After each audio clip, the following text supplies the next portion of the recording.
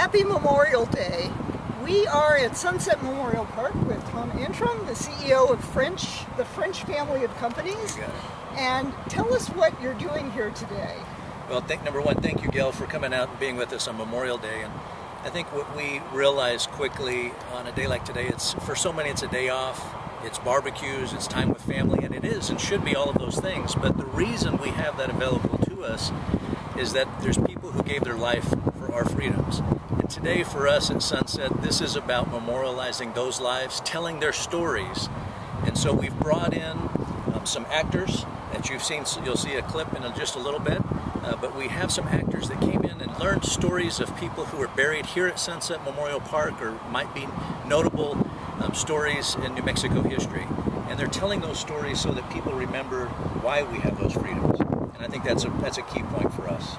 And it's a wonderful way to get people to come to the cemetery and remember why Memorial Day is what it is. Exactly. I think that this is the second year that we've done this event, and last year we weren't certain how people would take coming to the cemetery for storytelling like this.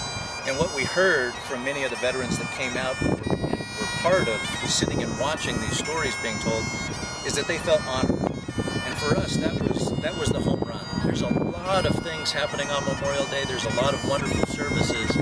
We feel that we've struck a chord with being able to tell those stories. And so we're thankful that they shared their thoughts about what we're doing here. That's wonderful. Thank you so much for doing this. Thank you. Appreciate it. And a happy Memorial Day, and remember to honor our veterans, both living and dead.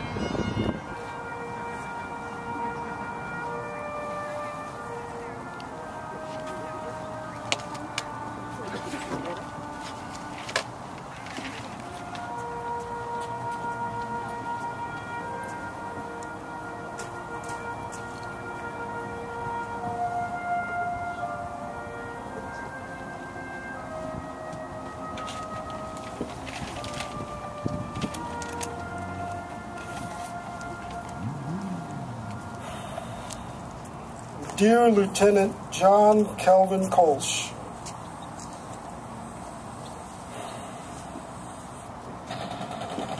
I just wanted to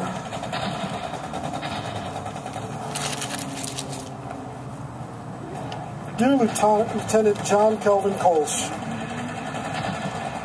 the first time I met you, we were being shot at in North Korea.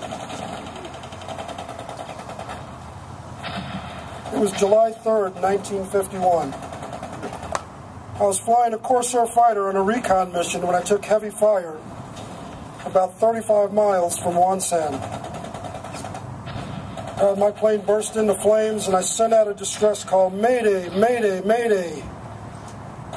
When I looked down and saw the floor of the cockpit on fire, I ejected as fast as I could, deployed my parachute, and landed on the side of a mountain, and landed hard.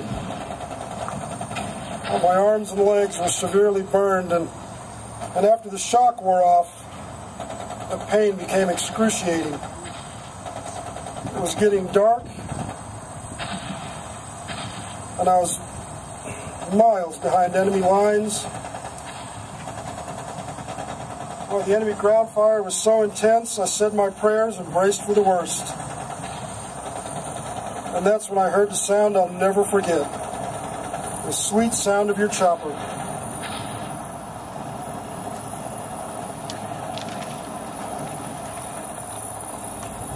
It wasn't your first war, Lieutenant.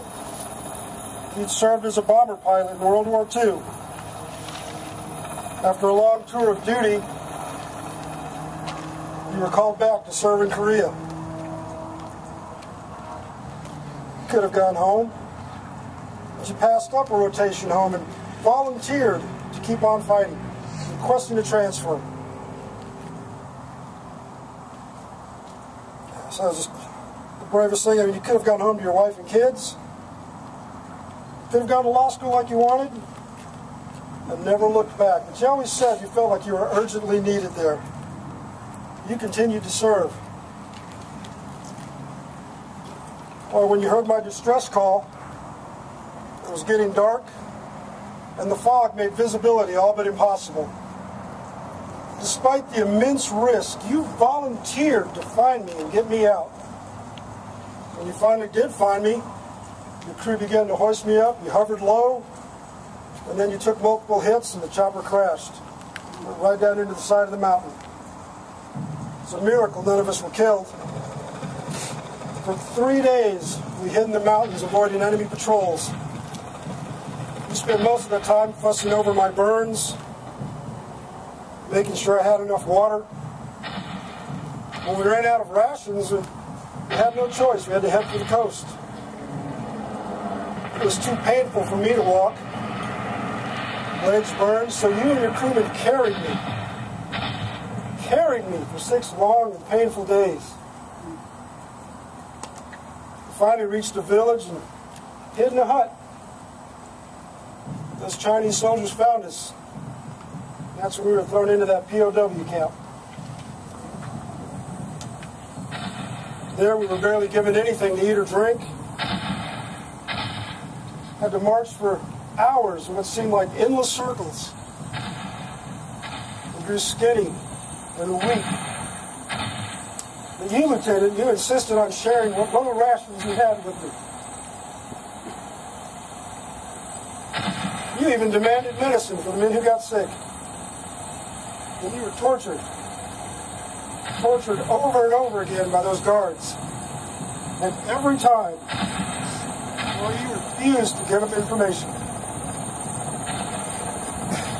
To this day, it's the greatest display of guts I've ever seen.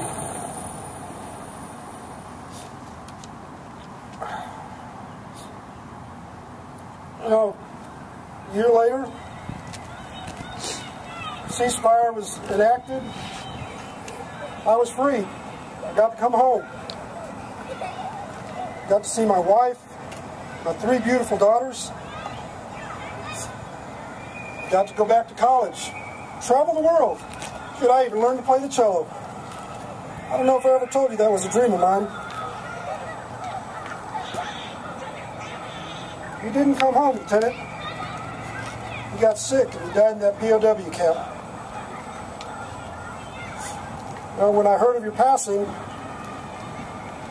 I swore I'd do the same. I swore I would commit my life to serving those to whom I'd committed it.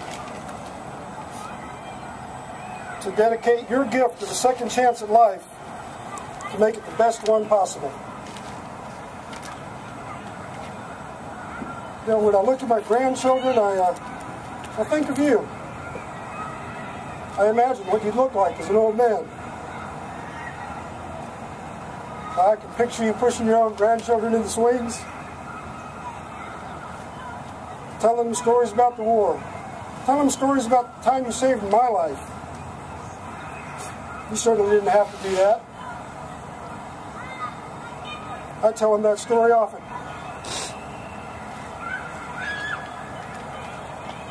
I hope they have your sense of honor